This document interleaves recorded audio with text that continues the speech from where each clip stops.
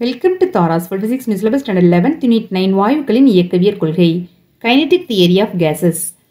இப்போ நம்ம இந்த வீடியோல என்ன பார்க்க போறோம்னா செகண்ட் மெயின் டிவிஷன் 9.2 வாயு ஒன்றினால் ஏற்படும் அழுத்தம். இந்த 9.2 கீழ வந்து 8 சப்டிவிஷன்ஸ் இருக்குது. சில வந்து இப்போ நம்ம இந்த வீடியோல ஃபர்ஸ்ட் சப்டிவிஷன் பார்க்க போறோம். 9.2.1 வாயு ஒன்றினால் ஏற்படும் அழுத்தத்திற்கான கோவை. இந்த டாபிக் பற்றி பார்க்க போகிறோம். 9.2 வாயு ஒன்றினால் ஏற்படும் அழுத்தம். இதில் வந்து 9.2.1 வாயு ஒன்றினால் ஏற்படும் அழுத்தத்திற்கான கோவை பார்க்க போகிறோம். இதில் வந்து படம் கொடுத்துருக்காங்க. அந்த படத்தில் காட்டியுள்ளவாறு L பக்க அளவு கொண்ட கனசதுர கொள்கலன் ஒன்றினுள் N எண்ணிக்கையுடைய ஓரணு வாயு மூலக்கூறுகள் உள்ளன. ஒவ்வொரு மூலக்கூறின் நிறையும் M என்க. இதில் படம் கொடுத்துருக்காங்க. இதில் வந்து இதனோட பக்க அளவு வந்து L. இதனோட பக்க அளவு வந்து L. L பக்க அளவு கொண்ட கனசதுர கொள்கலன். கனசதுர கொள்கலன் ஒன்றில் N எண்ணிக்கையுடைய, இது வந்து ஓரணு மூலக்கூறு. ஒரே ஒரு ஆட்டம் இருக்கும், ஒரே ஒரு அணு இருக்கும். இதுதான் ஓரணு மூலக்கூறுன்னு சொல்லியிருக்கோம். ஓரணு மூலக்கூறு கொண்ட N எண்ணிக்கையுடைய ஓரணு மூலக்கூறு கொண்ட ஒரு கனசதுரம் இருக்குது, கனசதுர கொள்கலன் இருக்குது. ஒவ்வொரு மூலக்கூறோட நிறையும் என்ன? M. ஒவ்வொரு மூலக்கூறோட நிறையும் என்ன? M. வாயு மூலக்கூறுகள் ஒழுங்கற்ற இயக்கத்தில் உள்ளதால் அவை ஒன்றுடன் ஒன்று மோதுவது மட்டுமின்றி அடைத்து வைக்கப்பட்டுள்ள கொள்கலனின் சுவருடனும் மோதுகின்றன. வாயு மூலக்கூறுகள் வந்து இதில் வாயு மூலக்கூறுகளோட இயக்கம் வந்து எப்படி இருக்கும்னா ஒழுங்கற்ற இயக்கமாக இருக்கும். ஒழுங்கற்ற இயக்கத்தில் இருக்கிறதுனால அது ஒன்றோட ஒன்று மோதும். ஒன்றோட ஒன்று மோதுறது மட்டும் இல்லாமல் இந்த கொள்கலன் மீதும் மோதும், இந்த கொள்கலன் உள்ள சுவரின் மீதும் மோதும், எல்லா சைட்லேயும் வந்து மோதும். தான் இதில் கொடுத்துருப்பாங்க. கொள்கலனின் சுவருடன் மோதுகின்றன. இம்மோதல்கள் அனைத்தும் முழு மீச்சியுறும் மோதல்கள். இது இந்த மோதல் எல்லாமே முழு மீச்சியுறக்கூடிய மோதல். எனவே அவற்றின் இயக்க ஆற்றலில் எவ்விதமான இழப்பும் ஏற்படுவதில்லை. பட்டு மோதி முழுமையாக மீட்சி அடைஞ்சு வரக்கூடிய மோதல். அதனால் முழு மீச்சியுறும் மோதல். அதனால் இதில் இந்த மூலக்கூறுல வந்து இயக்காற்றல் இழப்பு வந்து எதுவும் இருக்காது முழு மீச்சியுறும் மோதலில். எனவே அவற்றின் இயக்காற்றலில் எவ்விதமான இழப்பும் ஏற்படுவதில்லை. ஆனால் அவற்றின் உந்தத்தில் மாற்றம் ஏற்படுகின்றது. இயக்காற்றில் வந்து எவ்வித இழப்பும் கிடையாது, ஆனால் உந்தத்தில் வந்து மாற்றம் இருக்குது. வாயு மூலக்கூறுகள் கொள்கலனின் சுவருடன் மோதலை ஏற்படுத்துவதால் அச்சுவர் மீது ஒரு அழுத்தத்தை கொடுக்கிறது. வாயு மூலக்கூறுகள் வந்து சுவரில் போய் மோதுதலாம், சுவரில் மோதுறதுனால அந்த சுவரின் மீது ஒரு அழுத்தத்தை வந்து ஏற்படுத்துது. இவ்வாறு வாயு மூலக்கூறுகள் சுவரின் மீது மோதும் போது ஒரு உந்தத்தை சுவரின் மீது செலுத்துகிறது. அதனால உந்த மாற்றம் ஏற்படுது. இந்த உந்த மாற்றத்தினால் கொள்கலனின் சுவர் ஓரலகு பரப்பில் உணரும் விசை சுவரின் மீது வாயுவால் ஏற்படும் அழுத்தத்தை நிர்ணயிக்கிறது. இந்த உந்த மாற்றத்தினால் கொள்கலனின் சுவரில் ஓரலகு பரப்பில் உணரக்கூடிய விசை வந்து சுவரின் மீது வாயுவால் ஏற்படும் அழுத்தத்தை வந்து நிர்ணயிக்குது. சரி, அழுத்தம் ஃபார்முலா என்ன? F/A, force acting per unit area. அப்போ அந்த ஓரலகு பரப்பில் உணரக்கூடிய விசை தான் அந்த சுவரின் மீது வாயுவால் ஏற்படக்கூடிய அழுத்தத்தை வந்து தீர்மானிக்குது. ஒரு சிறிய நேர இடைவெளியில் வாயு மூலக்கூறுகளால் சுவரின் மீது மாற்றம் செய்யப்பட்ட மொத்த உந்தத்தை பின்வருமாறு கணக்கிடலாம். இப்போ மொத்த உந்தம் நம்ம கண்டுபிடிக்க போகிறோம். M நிறையும் V வெக்டர் திசைவேகமும் கொண்ட வாயு மூலக்கூறு ஒன்று வலது பக்க சுவரின் மீது மோதுகிறது. M நிறையும் V வெக்டர் திசைவேகமும் கொண்ட வாயு மூலக்கூறு வந்து வலது பக்க சுவரின் மீது மோதுகிறது அப்படின்னு சொல்லிட்டு எடுத்திருக்கோம். அதன் திசைவேக கூறுகள் என்னெல்லாம் எடுத்திருக்கோம்னா X direction Vx, Y direction Vy, Z direction Vz ஆகும். முழு மீச்சியுறும் மோதல் என நாம் கருதுவதால் இது வந்து முழு மீச்சியுறும் மோதல். இந்த சுவரின் மீது பட்டு முழுமையாக மீட்சி அடையுது. அதனால் முழு மீச்சீரும் மோதல் அப்படின்னு சொல்லிட்டு கன்சிடர் பண்ணியிருக்கோம். அப்படின்னு சொல்லிட்டு நம்ம எடுத்துக்கிறதுனால முழு மீச்சீரும் மோதல் அப்படின்னு சொல்லிட்டு நம்ம கன்சிடர் பண்ணியிருக்கிறதுனால வாயு மூலக்கூறுகள் அதே வேகத்துடன் பின்னோக்கி வரும். அதன் எக்ஸ் கூறு மட்டும் எதிர்குறி மதிப்பினை பெறும். இந்த படத்தில் பார்ப்போம். இந்த மூலக்கூறு வந்து சுவரில் போய் மோதுது. இந்த பொசிஷனில் எக்ஸ்ஹெச் வந்து பாசிட்டிவில் இருக்குது, ஒய்ஹெச்சும் பாசிட்டிவில் இருக்குது. இது பட்டு முழு மீச்சி அடைந்து சுவரில் பட்டு வெளியில் வருது.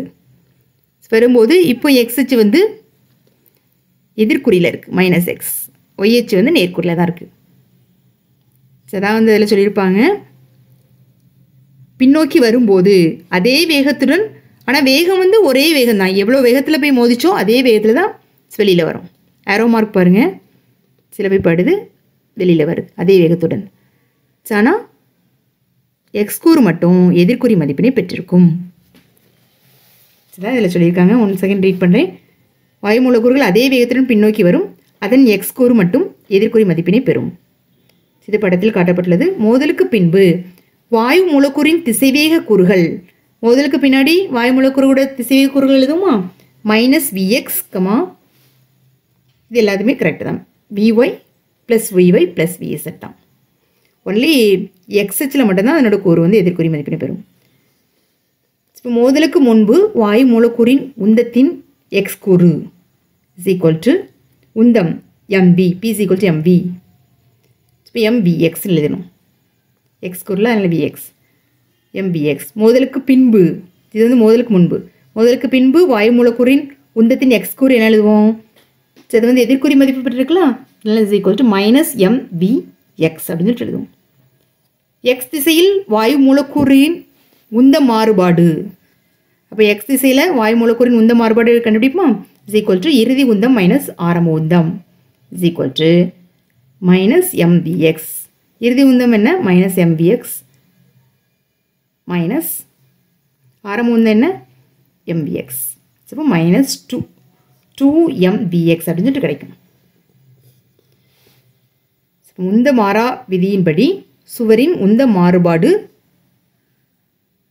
+2mvx. இப்போ உந்த மாறா விதியின்படி சுவரோட உந்த மாறுபாடு என்ன, 2mvx. எக்ஸ் திசையில் வந்து வாயு மூலக்கூறோட உந்த மாறுபாடு வந்து -2mvx. மொத்தமாக உந்த மாறுபாடு மாறா விதியின்படி சுவரின் உந்த மாறுபாடு வந்து என்னென்னா +2mvx. இதில் குறிப்புன்னு சொல்லிட்டு ஒன்று கொடுத்துருக்காங்க. இதில் என்ன கொடுத்துருக்காங்கன்னா, எக்ஸ் திசையில் மோதலுக்கு முன்பு அமைப்பின் மொத்த உந்தம் மூலக்கூறின் உந்தத்திற்கு சமமாகும். மோதலுக்கு முன்னாடி அந்த அமைப்போட மொத்த உந்தம் வந்து மூலக்கூறின் உந்தத்துக்கு வந்து சமமாக இருக்கும், mvx. ஏனெனில் சுவரின் உந்தம் சுழியாகும். சுவரின் உந்தம் வந்து ஃபஸ்ட்டு சுழி தானே, அது போய் மோதின பிறகு தான் அதில் ஏற்பட்ட உந்த மாறுபாடு வந்து mvx. மோதலுக்கு முன்பு அமைப்பின் மொத்த உந்தம் வந்து மூலக்கூறின் உந்தத்திற்கு வந்து சமமாக இருக்கும், ஏனெனில் சுவரின் உந்தம் வந்து சுழியாகும். உந்த மாறா விதியின்படி மோதலுக்கு பின்பு அமைப்பின் மொத்த உந்தம் மோதலுக்கு முன்பு அமைப்பின் மொத்த உந்தத்திற்கு சமமாகும். இது நமக்கு தெரியும், அப்படி தானே. உந்த மாறா விதி என்ன சொல்லும், மோதலுக்கு பின்னாடி அமைப்போட மொத்த உந்தம் வந்து மோதலுக்கு முன்னாடி உள்ள அமைப்பின் மொத்த உந்தத்திற்கு சமம். இதை வந்து உந்த மாறா விதி. எக்ஸ் திசையில் மோதலுக்கு பின்பு வாயு மூலக்கூறுகளின் உந்தம், வாயு மூலக்கூறுகளோட உந்தம் மோதலுக்கு பின்பு வந்து -mvx. மேலும் மோதலுக்கு பின்பு சுவரின் உந்தம் வந்து 2mvx. எனவே மோதலுக்கு பின்னாடி சுவரோட உந்தம் வந்து 2mvx. ஆனால் மோதலுக்கு முன்னாடி சுவரின் உந்தம் வந்து சுழி. மூலக்கூறின் உந்தம் வந்து மோதலுக்கு முன்பு அமைப்பின் மொத்த உந்தம் வந்து மூலக்கூறின் உந்தத்துக்கு வந்து சமமாக இருக்கும். சரி, நல்லா ஞாபகம் வச்சுக்கோங்க.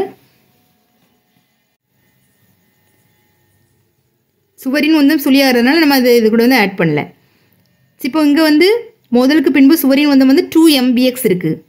எனவே மோதலுக்கு பின்பு அமைப்பின் மொத்த உந்தம் 2mvx -mvx ஆட் பண்ணும்போது நமக்கு என்ன கிடைக்கும்னா அப்போ ப்ளஸ் இன்ட்டு மைனஸ் மைனஸ், அப்போ 2mvx மைனஸ் mvx அப்படின்னு சொல்லிட்டு கிடைக்கும், இஸ் ஈக்குவல் டு mvx. அப்போ மோதலுக்கு முன்பு அமைப்பின் மொத்த உந்தம் மோதலுக்கு பின்புள்ள அமைப்பின் மொத்த உந்தத்திற்கு வந்து சமம். ரெண்டு வந்து mvx அப்படின்னு கிடைச்சிருக்கு. இது மோதலுக்கு முன்பு அமைப்பின் மொத்த உந்தத்திற்கு சமமாகும். ஓகே. டெல்டா டி என்ற சிறிய நேர இடைவெளியில் வலது பக்க சுவரின் மீது மோதும் வாயு மூலக்கூறுகளின் எண்ணிக்கை பின்வருமாறு கணக்கிடப்படுகிறது. டெல்டா டி அப்படிங்கிற சிறிய நேர இடைவெளியில் வலது பக்க சுவரின் மீது மோதக்கூடிய வாயு மூலக்கூறுகளின் எண்ணிக்கையை வந்து எப்படி கணக்கிடணும் அப்படின்னு சொல்லிட்டு ப்ரொசீஜர் பார்ப்போம். இப்போ வலது பக்க சுவரிலிருந்து Vx இன்ட்டு டெல்டா டி தொலைவில் உள்ள வாயு மூலக்கூறுகள் வலது பக்கமாக சென்று டெல்டா டி என்ற நேர இடைவெளியில் படத்தில் காட்டியுள்ளவாறு சுவரின் மீது மோதும். வலது பக்க சுவரில் Vx டெல்டா டி தொலைவில் உள்ள வாயு மூலக்கூறுகள் வந்து வலது பக்கமாக சென்று இந்த சுவரின் மீது மோதுது. இந்த நேர இடைவெளியில் டெல்டா டிங்கிற நேர இடைவெளியில்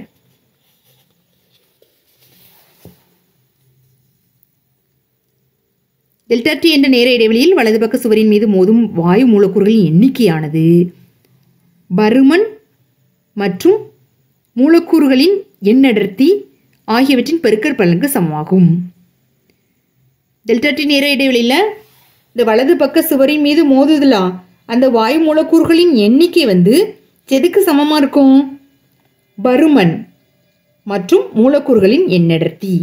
பருமன் மற்றும் மூலக்கூறுகளின் எண்ணடர்த்திக்கு வந்து எண்ணடர்த்தி இந்த ரெண்டுக்குள்ள பெருக்கற் பலனுக்கு வந்து சமமாக இருக்கும். பருமன் என்ன? Area into distance. ஏரியா வந்து என்னென்னா ஏரியா டிஸ்டன்ஸ் வந்து என்ன? Bx எவ்வளோ தொலைவுன்னு நம்ம சொல்லியிருக்கோம்? Vx டெல்டா டி அப்படிங்கிற தொலைவில் உள்ள வாயு மூலக்கூறுகள் சுவரின் மீது மோதுது அப்படின்னு சொல்லியிருக்கோம். அதான் இவ்வளோ தொலைவு அப்படின்னு சொல்லிட்டு மென்ஷன் பண்ணியிருக்காங்க. ஸோ அப்போ டிஸ்டன்ஸ் வந்து Vx delta D. Okay. So அப்போ பருமன் வந்து என்ன கிடைக்கும்? Avx டெல்டா டி அப்படின்னு சொல்லிட்டு கிடைக்கும். Avx டெல்டா டி மற்றும் மூலக்கூறுகளின் எண்ணடர்த்தி வந்து ஸ்மால் n அப்படின்னு சொல்லி குறிப்போம். பெருக்கல் பலனுக்கு வந்து சமமாகும். இங்கு A என்பது சுவரின் பரப்பாகும். ஏங்கிறது வந்து சுவரின் பரப்பு மற்றும் n என்பது ஓரலகு பருமனில் உள்ள மூலக்கூறுகளின் எண்ணிக்கையாகும். ஸ்மால் nங்கிறது வந்து ஓரலகு பருமனில் உள்ள மூலக்கூறுகளின் எண்ணிக்கை. Small n is equal to என்ன? ஏற்கனவே பார்த்துருக்கோம் இது நிறைய தடவை. Small n is equal to capital N divide by V. Okay. கனசதுர கொள்கலன் முழுமைக்கும் வாயு மூலக்கூறுகளின் எண்ணடர்த்தி மாறிலியாக உள்ளது என கருதுவோம். கனசதுர கொள்கலன் நம்ம எடுத்துக்கொண்ட கனசதுர கொள்கலன் முழுவதும் வாயு மூலக்கூறுகளோட எண்ணடர்த்தி வந்து மாறிலியாக இருக்குது, கான்ஸ்டண்ட்டாக இருக்குது அப்படின்னு சொல்லிட்டு நம்ம இப்போ கன்சிடர் பண்ணியிருக்கோம். மூலக்கூறுகளின் எண்ணடர்த்தி வந்து ஸ்மால் n வந்து கான்ஸ்டண்ட்டாக இருக்குது அப்படின்னு சொல்லிட்டு கன்சிடர் பண்ணியிருக்கோம். அனைத்து n மூலக்கூறுகளும் வலது பக்க சுவரினை நோக்கியே செல்வதில்லை. எல்லா n மூலக்கூறுகளும் வந்து வலது பக்க சுவரினை நோக்கி செல்வதில்லை. சராசரியாக பாதி மூலக்கூறுகள் வலது பக்க சுவரினை நோக்கியும் மறுபாதி மூலக்கூறுகள் இடது பக்க சுவரினை நோக்கியும் செல்கின்றன. இப்போ நம்ம எடுத்துக்கொண்ட அந்த n மூலக்கூறுகளை வந்து எல்லாமே வலது பக்கம் தான் போய் மோதும் அப்படின்னு சொல்லிட்டு இல்லை. பாதி மூலக்கூறு வந்து வலது பக்கம் போய் மோதும், பாதி மூலக்கூறு வந்து இடது பக்கம் போய் மோதும். சான்ஸ் இருக்குது அப்படி தானே? எனவே டெல்டா டி நேர இடைவெளியில் வலது பக்க சுவரின் மீது மோதும் மூலக்கூறுகளின் எண்ணிக்கை n/2 பாதி தானே, அதனால் n/2 அப்படின்னு சொல்லிட்டு எடுத்துக்கிடுவோம். n/2 இன்று ஏற்கனவே நம்ம பார்த்துருக்கோம். டெல்டா டி நேர இடைவெளியில் வலது பக்க சுவரின் மீது மோதும் வாயு மூலக்கூறுகளின் எண்ணிக்கை எதுக்கு ஈக்குவல்னு பார்த்துருக்கோம்? பருமனையும் அதுக்கப்புறம் மூலக்கூறுகளின் எண்ணடர்த்தியும் பெருக்கினா கிடைக்கக்கூடியதுக்கு சமம் அப்படின்னு சொல்லிட்டு பார்த்துருக்கோம். இங்கே வந்து மூலக்கூறுகளின் எண்ணடர்த்தி வந்து n/2 இன்ட்டு பருமன் Avx delta D. Avx delta D. பருமன் வந்து ஏரியா இன்ட்டு டிஸ்டன்ஸ். சரி, ஏரியா வந்து A, இங்கே டிஸ்டன்ஸ் வந்து Vx டெல்டா டி. சேங்கிறது குறிக்கக்கூடியது என்னென்னா சுவரின் பரப்பு. ஓகே. இதே டெல்டா டி நேர இடைவெளியில் மூலக்கூறுகளால் சுவருக்கு மாற்றம் செய்யப்பட்ட மொத்த உந்தம். இதே டெல்டா டி நேர இடைவெளியில் மூலக்கூறுகளால் சுவருக்கு மாற்றப்பட்ட மொத்த உந்தம் என்னன்னா delta B is equal to MV. இப்போ மொத்த உந்தம் கண்டுபிடிக்கிறதுக்கு வந்து delta B is equal to இந்த வலது பக்க சுவரின் மீது மோதும் மூலக்கூறுகளின் எண்ணிக்கை இன்று ஒரு மூலக்கூறு ஏற்படுத்தக்கூடிய சுவரின் உந்த மாறுபாடு என்னன்னு சொல்லிட்டு கண்டுபிடிச்சிருக்கோம் 2mvx. ரெண்டையும் மல்டிப்ளை பண்ணிங்கன்னா உங்களுக்கு என்ன கிடைச்சிரும்? மொத்த உந்தம் கிடைச்சிரும். இப்போ delta B is equal to n divide by 2 into a bx into delta t into 2mvx. 2mvx. சரி 2 கேன்சல் ஆயிரும். இப்போ என்ன கிடைக்கும்? n a bx squared n a bx squared delta t அப்படின்னு சொல்லிட்டு கிடைக்கும். இதில் இந்த a bx squared m n சொல்லிட்டு எழுதிக்கோங்க delta t. இப்போ நமக்கு இப்படி கிடைக்கும். நியூட்டனின் இரண்டாம் இயக்க விதியின்படி ஒரு சிறு நேர இடைவெளியில் உந்தத்தில் ஏற்பட்ட மாற்றம் விசையை கொடுக்கும். நியூட்டனுடைய இரண்டாம் இயக்க விதியின்படி சிறு நேர இடைவெளியில் உந்தத்தில் ஏற்பட்ட மாற்றம் வந்து விசையை கொடுக்கும். எனவே மூலக்கூறுகளால் சுவரின் மீது செலுத்தப்பட்ட விசையின் எண்மதிப்பு மூலக்கூறுகளால் சுவரின் மீது செலுத்தப்பட்ட விசையோட எண்மதிப்பு என்னன்னா F is equal delta P divided by delta T. சிறு நேர இடைவெளியில் உந்தத்தில் ஏற்பட்ட மாற்றம் வந்து ஒரு விசையை கொடுக்கும். delta P is equal to F into delta T ன்னு சொல்லிட்டு சொல்லுவோம்னா இதுலேருந்து F கண்டுபிடிங்கன்னா F is equal to delta P divided by delta T. இப்போ delta P என்ன? அப்படி எடுத்து எழுதிக்கோங்க. A bx squared m n delta T divided by delta T. delta T cancel ஆயிரும். அப்போ என்ன கிடைக்கும்? F is equal to n m a bx squared அப்படின்னு சொல்லி கிடைக்கும். சரிதான், இதில் கிடைச்சிருக்கு. நெக்ஸ்ட் அழுத்தம் கண்டுபிடிச்சிங்கன்னா சிவாரி அழுத்தம் P is equal to விசை டிவைட் பை சுவரின் பரப்பு. அதாவது P is equal to F by A. F என்ன இப்போ தான் கண்டுபிடிச்சோம்னா n m a bx squared divided by A. Same cancel ஆயிரும். இப்போ என்ன கிடைக்கும்? n m bx squared அப்படின்னு கிடைக்கும்.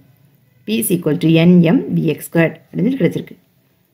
இங்கு மூலக்கூறுகள் அனைத்தும் ஒழுங்கற்ற இயக்கத்தில் உள்ளதால் மூலக்கூறுகள் எல்லாமே ஒழுங்கற்ற இயக்கத்தில் உள்ளதால் அவை அனைத்தும் ஒரே வேகத்தில் இயங்க இயலாது. எல்லா மூலக்கூறும் வந்து ஒழுங்கற்ற இயக்கத்தில் இருக்கிறதுனால அவை அனைத்துமே ஒரே வேகத்தில் வந்து இயங்க முடியாது. எனவே சமன்பாடு 9.4 உள்ள vx squared என்ற பதத்தை சராசரி vx squared bar சராசரியாக நம்ம எழுதிக்கலாம் அப்படின்னு சொல்கிறோம். ஏன்னா எல்லா மூலக்கூறுகளும் வந்து ஒழுங்கற்ற இயக்கத்தில் இருக்கிறதுனால கண்டிப்பாக அதனோட வேகம் வந்து சமமாக இருக்காது. சப்போ இது வந்து நம்ம vx squared வந்து vx squared bar அப்படின்னு சொல்லிட்டு எழுதிக்கலாம், மாற்றி அமைக்க வேண்டும். சப்போ எப்படி கிடைக்கும்? P is equal to n into m vx squared bar அப்படின்னு சொல்லி கிடைக்கும். இங்கு வாயு ஒழுங்கற்ற இயக்கத்தில் உள்ளது என கருதுவதால் அதன் இயக்க திசையையும் வரையறுக்க இயலாது. வாயு வந்து ஒழுங்கற்ற இயக்கத்தில் இருக்கிறதுனால அதனுடைய திசை என்ன, அது இயங்கக்கூடிய திசை என்ன அப்படின்னு சொல்லிட்டு நம்ம வந்து அதை வந்து வரையறுக்க முடியாது, டிஃபைன் பண்ண முடியாது. வாயு மூலக்கூறுகளின் மீது செயல்படும் புவியீர்ப்பு விசை இங்கு புறக்கணிக்கப்படுகிறது. இந்த டைமில் வாயு மூலக்கூறுகளின் மீது செயல்படக்கூடிய புவியீர்ப்பு விசை வந்து நெக்லிஜிட் பண்ணுறோம், புறக்கணிச்சிடுறோம். சரியா, கன்சிடர் பண்ணலை. இதிலிருந்து நாம் அறிவது என்னவெனில் 3 திசைகளிலும் வாயு மூலக்கூறுகளின் சராசரி வேகம் சமமாகும்.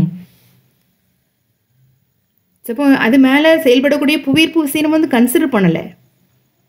அதனால் இந்த 3 திசை அப்போ இதுலேருந்து நம்ம என்ன சொல்லலாம்? 3 திசைகளிலும் வாயு மூலக்கூறுகளோட சராசரி வேகம் வந்து சமமாகும் அப்படின்னு சொல்லலாம். எனவே vx squared bar is equal to vy squared bar is equal to vz squared அப்படின்னு சொல்லலாம். இது போன்றே v squared bar is equal to vx squared bar plus vy squared bar plus vz squared bar is equal to 3. இது எல்லாமே ஈக்குவல்னா சப்போ இந்த இடத்துலையும் நம்ம என்ன போடலாம்? vx squared is equal to vy squared. அப்போ vy squared இருக்கிற இடத்துல vx squared போட்டிங்கன்னா vx squared bar போட்டுக்கோங்க. இந்த vy squared இருக்கிற இடத்துல vx squared bar போட்டிங்கன்னா இப்படி கிடைக்கும். ஸோ இப்போ அதே மாதிரி VZ ஸ்கொயர்ட் பார் இருக்கக்கூடியதுலேயும் VX ஸ்கொயர்ட் பார் போட்டிங்கன்னா ஸோ இப்போ மூணுமே VX ஸ்கொயர்ட் பார்னு இருக்கும். ஸோ அப்போ 3VX ஸ்கொயர்ட் பார் அப்படின்னு சொல்லிட்டு கிடைக்கும் ஆட் பண்ணிங்கன்னா. ஸோ எனவே வாயு மூலக்கூறுகளின் சராசரி இருமடி வேகத்தை பின்வருமாறு குறிப்பிடலாம். VX squared bar is equal to so இப்போ இதுலேருந்து என்ன கிடைச்சிருக்கு V ஸ்கொயர்ட் என்ன கிடைச்சிருக்கு V squared bar is equal to 3VX squared பார் அப்படின்னு சொல்லிட்டு இதுலேருந்து கிடைச்சிருக்கு. V squared bar is equal to 3VX squared பார் அப்படின்னு சொல்லிட்டு கிடைச்சிருக்கு. ஸோ அப்போ இதுலேருந்து நம்ம VX squared bar is equal to என்னன்னு சொல்லிட்டு எழுதுமா VX squared bar is equal to இந்த 3 இந்த சைடில் கொண்டு வந்தீங்கன்னா 1/3 இன்ட்டு V ஸ்கொயர்ட் பார் அப்படின்னு சொல்லிட்டு கிடைக்கும். ஓகே, இப்போ இந்த சமன்பாடு 9.5ஐ பயன்படுத்தி பின்வருமாறு சமன்பாட்டை பெறலாம். சமன்பாடு 9.5ல் என்ன கொடுத்துருக்காங்க P is equal to N into M into VX squared bar. So இந்த VX squared bar இப்போ நம்ம கண்டுபிடிச்சிருக்கோம்லாம். ஸோ அதை எடுத்து இதில் சப்ஸ்டியூட் பண்ணுமா? ஃபஸ்ட்டு இதை எடுத்து எழுதிக்கோங்க. P is equal to N M VX squared bar. So இது இருக்கக்கூடிய இடத்துல இந்த VX squared இருக்கக்கூடிய VX squared bar இருக்கக்கூடியதில் இந்த இது போட்டுருவோம். ஸோ என்ன கிடைக்கும் 1/3 V squared bar 1/3 V squared bar கிடைக்கும். 1/3 V squared bar into NM அப்படின்னு சொல்லி கிடைக்கும். ஸோ வந்து ரீஅரேஞ்ச் பண்ணி எழுதுனீங்கன்னா P is equal to 1/3 NM V squared bar அப்படின்னு சொல்லி கிடைக்கும். இந்த மதிப்பு வந்து இதில் பிரதியிடணும். ஸோ பிரதியிட்டு பார்ப்போம். P is equal to NM into 1/3 V squared bar அப்படின்னு சொல்லி கிடைக்கும். இப்போ வந்து நமக்கு எப்படி கிடைச்சிருக்கு? சிலது எப்படி எழுதலாம்? N is equal to capital N divided by V. So இப்போ என்ன இருக்கக்கூடியதில் small n இருக்கக்கூடியதில் capital N divided by V போட்டுக்கோங்க. ஸோ இப்படி எழுதலாம். P is equal to 1/3 small n இருக்கக்கூடியதில் capital N divided by V போடுவோம் into M V squared bar அப்படின்னு சொல்லி கிடைக்கும். So ஏன்னா N is equal to capital N divided by V. Okay, so இப்போ வாயு மூலக்கூறுகளால் ஏற்படும் அழுத்தம் சார்ந்திருக்கும் காரணிகளை மேற்கண்ட சமன்பாட்டிலிருந்து அறிந்து கொள்ளலாம். வாயு மூலக்கூறுகளால் ஏற்படும் அழுத்தம் சார்ந்திருக்கக்கூடிய காரணிகள் என்னலாம் அப்படின்னு சொல்லிட்டு நம்ம இந்த ஈக்குவேஷன்லேருந்து தெளிவாக தெரிஞ்சுக்கலாம். ஃபர்ஸ்ட் ஒன் எண் அடர்த்தி. N is equal to capital N divided by V. இந்த அழுத்தம் சார்ந்திருக்கக்கூடிய காரணி ஃபர்ஸ்ட் ஒன் N/V. எண் அடர்த்தி அதிகரிக்கும் போது வாயுவின் அழுத்தமும் அதிகரிக்கும். ஏன்னா டைரக்ட்லி ப்ரொபோஷனலாக இருக்குது. எண் அடர்த்தி அதிகரிக்கும் போது அழுத்தமும் அதிகரிக்கும். எடுத்துக்காட்டாக சைக்கிள் அல்லது காரின் சக்கரத்திற்கு காற்றை நிரப்பும் போது நாம் எண் அடர்த்தியை அதிகரிக்கிறோம். அதனைத் தொடர்ந்து அழுத்தமும் அதிகரிக்கிறது. சக்கரத்துக்கு வந்து காற்று அடிக்கிறோம்ல, கார் சக்கரம் அல்லது சைக்கிள் சக்கரத்துக்கு வந்து நம்ம வந்து காற்று அடிக்கும்போது அந்த எண் அடர்த்தி வந்து அதிகரிக்குது. எண் அடர்த்தி அதிகரிச்சிச்சுன்னா அங்கே அழுத்தமும் அதிகரிக்கும். ஸோ இப்போ எண் அடர்த்தி நீங்கள் வந்து அழுத்தம் அதாவது காற்று நிரப்பிட்டே இருந்தீங்கன்னா அதனோட வாயு மூலக்கூறுகளோட எண் அடர்த்தி வந்து அதிகரிக்கும். ஸோ அப்போ அந்த இடத்துல அழுத்தமும் தொடர்ந்து அதிகரிச்சிருக்கும். இது ஒரு எக்ஸாம்பிள் சொல்லலாம். நெக்ஸ்ட் வந்து வாயு மூலக்கூறின் நிறை M. ஃபர்ஸ்ட் டேர்ம் இது, செகண்ட் டேர்ம் வந்து M. வாயு மூலக்கூறின் நிறை. வாயு மூலக்கூறு சுவரின் மீது செலுத்தும் உந்தத்தின் விளைவாக அழுத்தம் ஏற்படுகிறது. வாயு மூலக்கூறு வந்து சுவரின் மீது செலுத்தக்கூடிய உந்தத்தின் விளைவாக தான் அழுத்தம் வந்து ஏற்படுது.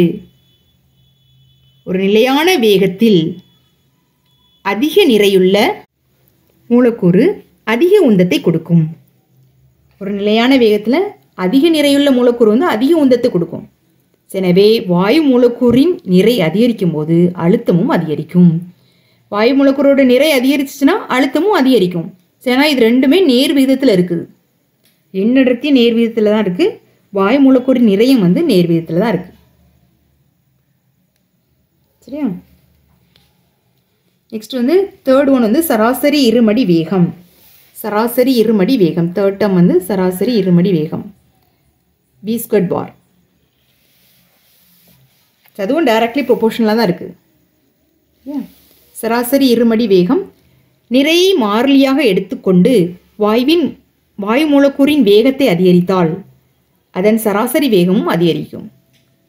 நிறைய வந்து கான்ஸ்டண்ட்டாக வச்சு வாயு மூலக்கூறோட வேகத்தை வந்து நம்ம அதிகரிச்சோன்னா அதன் சராசரி வேகமும் அதிகரிக்கும்.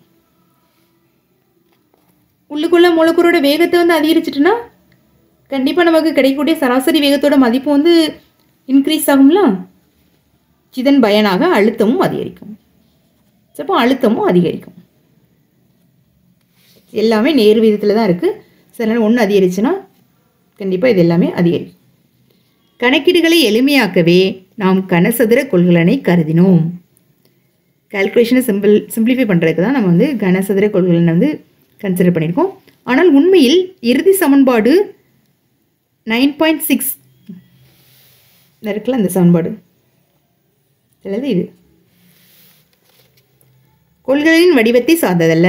ஆனால் ரியலாகவே இந்த நமக்கு கிடச்சிருக்கல, ஃபைனலாக கிடச்சிருந்த சமன்பாடு வந்து கொள்கலனோட வடிவத்தை வந்து சார்ந்தது கிடையாது. ஏன்னா கொள்கலனோட வடிவத்தை டிபெண்ட் பண்ணி சில வந்து எதுவும் இல்லை. எண்ணடர்த்தி, நிறை, அதுக்கப்புறம் சராசரி இருமடி வேகம், இந்த 3 தான் டிபெண்ட் பண்ணி இருக்குது. அதனால தான் இதில் கொடுத்துருப்பாங்க கொள்கலனின் வடிவத்தை சார்ந்ததில்ல. ஏனெனில் இறுதி சமன்பாடு கொள்கலனின் பரப்பு, இறுதி சமன்பாட்டில் வந்து கொள்கலனின் பரப்பு வந்து இடம்பெறவில்லை. பரப்பு இடம்பெற்றுச்சுன்னா கண்டிப்பாக வந்து அது வந்து அந்த ஷேப்பை டிபெண்ட் பண்ணி இருக்குது அப்படின்னு சொல்லலாம். ஆனால் இதில் வந்து கொள்கலனின் பரப்பு ஏங்கிற டேம் வந்து வரல என்பதை கவனிக்க வேண்டும். அதனால் இது எல்லாத்துக்கும் வந்து யூஸ் பண்ணலாம். எல்லா ஷேப்பில் உள்ள கொள்கலன் எல்லா ஷேப்பும் வந்து நம்ம கன்சிடர் பண்ணி இதுக்கு யூஸ் பண்ணலாம் அந்த ஈக்குவேஷனை. இப்போ இந்த கொஸ்டினில் என்னெல்லாம் பார்த்தோன்னு சொல்லிட்டு ஒன் டைம் சொல்கிறேன். வாயு ஒன்றினால் ஏற்படும் அழுத்தத்திற்கான கோவை கண்டுபிடிச்சோம். ஃபஸ்ட்டு வந்து இந்த கனசதுர கொள்கலன் எடுத்துகிட்டு இதில் வந்து எல் பக்க அளவு கொண்ட என் எண்ணிக்கையுடைய ஓரணு மூலக்கூறுகள் வந்து இருக்கிறத கன்சிடர் பண்ணணும். அந்த ஒவ்வொரு மூலக்கூறோட நிறையும் வந்து ஸ்மால் எம் அப்படின்னு சொல்லிட்டு எடுத்துக்கிட்டோம். இதில் வாயு மூலக்கூறுகள் வந்து ஒழுங்கற்ற இயக்கத்தில் இருக்குது. அது ஒன்றோடு ஒன்று மோதுறது மட்டும் இல்லாமல் இந்த சுவரின் மீது மோதும் அப்படின்னு சொல்லிட்டு கன்சிடர் பண்ணியிருக்கோம். இங்கே நடக்கக்கூடிய மோதல் வந்து முழு மீச்சிறும் மோதல். சரி, மோதுறதுனால இயக்காற்றில் வந்து எந்தவித இழப்பும் இருக்காது. ஆனால் உந்தத்தில் வந்து மாற்றம் இருக்கும். இயக்காற்றில் வந்து எந்தவித இழப்பு இருக்காது, உந்தத்தில் வந்து மாற்றம் இருக்கும். இப்போ வந்து மொத்த உந்தத்தை வந்து எப்படி கண்டுபிடிக்கணும் அப்படின்னு சொல்லிட்டு இதில் ஸ்டெப் பை ஸ்டெப்பாக பார்த்துப்போம். எம் நிறையும் பி என்ற திசைமையும் கொண்ட வாயு மூலக்கூறு ஒன்று வந்து வலது பக்க சுவரின் மீது மோதுகிறது அப்படின்னு சொல்லிட்டு நம்ம எடுத்திருப்போம். வலது பக்க சுவரின் மீது மோதுகிறது அப்படின்னு சொல்லிட்டு கன்சிடர் பண்ணி மோதலுக்கு முன்பு வாயு மூலக்கூறின் உந்தத்தின் எக்ஸ் கூறு என்ன, மோதலுக்கு பின்னாடி என்ன அப்படின்னு சொல்லிட்டு நம்ம வந்து ஒரு மூலக்கூறுக்கு வந்து கண்டுபிடிச்சிருப்போம். அதுக்கப்புறம் எக்ஸ் திசையில் வாயு மூலக்கூறின் உந்த மாறுபாடு என்ன அப்படின்னு சொல்லிட்டு கண்டுபிடிச்சிருப்போம். உந்த மாறா விதிப்படி சுவரின் உந்த மாறுபாடு வந்து +2mvx. உந்த மாறா விதிப்படி மோதலுக்கு முன்பும் உள்ள அமைப்பின் மொத்த உந்தம் வந்து சமமாக இருக்கும் அப்படின்னு சொல்லிட்டு நமக்கு தெரியும். அதுக்கப்புறம் டெல்டா டீங்கிற நேர இடைவெளியில் வந்து வலது பக்க சுவரின் மீது மோதக்கூடிய வாயு மூலக்கூறுகளின் எண்ணிக்கை வந்து எப்படி கண்டுபிடிச்சிருப்போம் அப்படின்னு சொல்லிட்டு பார்த்துருப்போம். ஸ்டெப் பை ஸ்டெப்பாக பார்த்துருப்போம். இதில் வந்து மூலக்கூறுகளின் டெல்டா டி நேர இடைவெளியில் வலது பக்க சுவரின் மீது மோதும் மூலக்கூறுகளின் எண்ணிக்கை வந்து, அதாவது பாதி இது வந்து வலது பக்கம் சுவரின் மீது மோதும், மறுபாதி வந்து இடது பக்க சுவரின் மீது மோதும். அதனால் எண்ணெய் வந்து n/2 அப்படின்னு சொல்லிட்டு எடுத்திருப்போம். நமக்கு இப்படி கிடைக்கும். இதில் வந்து வாயு மூலக்கூறுகளோட எண்ணிக்கை, சுவரின் மீது மோதும் வாயு மூலக்கூறுகளின் எண்ணிக்கையானது பருமன் மற்றும் மூலக்கூறின் எண்ணடர்த்தி இதனோட பெருக்கல் பலனுக்கு சமமாக இருக்கும். இப்போ நமக்கு இப்படி கிடச்சிருக்கும். அதுக்கப்புறம் மொத்த உந்தம் கண்டுபிடிக்கணும். மொத்த உந்தம் டெல்டா பி = இது இன்று ஒரு மூலக்கூறோட சுவரின் உந்த மாறுபாடு 2mvx. இது ரெண்டையும் மல்டிப்ளை பண்ணி நம்ம கண்டுபிடிச்சிருப்போம். அதுக்கப்புறம் நியூட்டனோட இரண்டாம் இயக்க விதியின்படி சிறிது நேர இடைவெளியில் உந்தத்தில் ஏற்பட்ட மாற்றம் விசையை வந்து கொடுக்கும். இப்போ F = என்னன்னு கண்டுபிடிச்சிங்கன்னா டெல்டா பி /டெல்டா டி. இப்போ நம்ம கண்டுபிடிச்ச இந்த டெல்டா பியை வந்து சப்ஸ்டியூட் பண்ணி /டெல்டா டி போட்டிங்கன்னா உங்களுக்கு வந்து இந்த F = n × m × a × vx² அப்படின்னு சொல்லிட்டு கிடைக்கும். இப்போ இதில் வந்து pressure கண்டுபிடிச்சிடலாமா? Pressure P = F/a. F கண்டுபிடிச்சது அதில் போடுங்க, /a போட்டிங்கன்னா ஏயும் கேன்சல் ஆயிரும். இப்போ nm vx² அப்படின்னு சொல்லிட்டு கிடைக்கும். P = nm vx² அப்படின்னு சொல்லிட்டு கிடைக்கும். இப்போ இதை வந்து நம்ம சராசரியாக நம்ம எடுத்துக்கலாம். ஏன்னா வேகம் வந்து ஒழுங்கற்ற இயக்கத்தில் மூலக்கூறுகள் இயங்குறதுனால வேகம் வந்து சமமாக இருக்காது, ஒரே வேகத்தில் வந்து இயங்காது. அதனால் இதை வந்து சராசரின்னு நம்ம எடுத்துக்கிடுவோம். Vx²ங்கிற டேம் வந்து அதனால் Vx² பார் போடணும். P = nm Vx² பார் அப்படின்னு சொல்லிட்டு கிடைக்கும். ஸோ அதுக்கப்புறம் இது வந்து 3 திசைகள்லேயே வந்து மூலக்கூறுகளின் சராசரி வேகம் வந்து சமமாகும். எனவே அப்போ Vx² பார் Vy² பார் Vz² பார் அப்படின்னு சொல்லிட்டு எடுத்துக்கலாம். ஸோ அப்போ வந்து நமக்கு இதை V² இது வந்து 3 ஆட் பண்ணணும். ஸோ ஆட் பண்ணும்போது நமக்கு வந்து இது ஈக்குவல் இது அப்படிங்கிறதுனால நம்ம Vy² பார் ப்ளஸ் Vz² பாருக்கு வந்து நம்ம Vx² வந்து சப்ஸ்டியூட் பண்ணிக்கலாம். ஸோ அப்போ இது 3 ஆட் பண்ணிங்கன்னா 3Vx² பார் அப்படின்னு சொல்லிட்டு கிடைக்கும். இதை வந்து நீங்கள் V² பார் =3Vx² பார் அப்படின்னு சொல்லிட்டு கிடச்சிருக்கு. இதுலேருந்து Vx² பார் என்னன்னு சொல்லிட்டு கண்டுபிடிச்சிங்கன்னா உங்களுக்கு என்ன கிடைக்கும்? 1/3 × V² பார் அப்படின்னு சொல்லி கிடைக்கும். ஸோ இப்போ இந்த மதிப்பை வந்து இதில் வந்து சப்ஸ்டியூட் பண்ணிட்டீங்கன்னா ஸோ உங்களுக்கு என்ன கிடைக்கும்? P = nm 1/3 V² பார் அப்படின்னு சொல்லி கிடைக்கும். ஸோ இதை வந்து ரீஅரேஞ்ச் பண்ணி எழுதுனீங்கன்னா P = 1/3 × nm V² பார் அப்படின்னு சொல்லி கிடைக்கும். இங்கே small n இருக்கக்கூடியதில் capital N / V substitute பண்ணிட்டீங்கன்னா உங்களுக்கு எப்படி கிடைக்கும்? ஸோ அப்போ இந்த ப்ரெஷர் வந்து வாயு மூலக்கூறுகளால் ஏற்படக்கூடிய அழுத்தம் வந்து சார்ந்திருக்கக்கூடிய காரணிகள் என்னென்னா எண்ணடர்த்தி, வாயு மூலக்கூறின் நிறை, சராசரி இருமடி மூல வேகம். இந்த மூணுக்கு வந்து நேர் விகிதத்தில் இருக்கும் அப்படின்னு சொல்லிட்டு கிடச்சிருக்கு. ஸோ அப்போ ப்ரெஷர் அதிகரித்தா அந்த 3மே அதிகரிக்கும். ஸோ அப்படிங்கிறதுக்குள்ள இந்த பேரலில் எக்ஸ்ப்ளனேஷன் கொடுத்துருப்பாங்க. ஸோ எல்லாமே நம்ம டீட்டெயிலாக பார்த்தோம். இதோட 9.2.1 டாபிக் வந்து முடியுது. இதோட 9.2.1 வாயு ஒன்றினால் ஏற்படும் அழுத்தத்திற்கான கோவை, இந்த டாபிக் பற்றி டீட்டெயிலாக பார்த்துட்டோம். நெக்ஸ்ட் வீடியோவில் நெக்ஸ்ட் உள்ள சப்டிஷன் பார்ப்போம். தேங்க்யூ.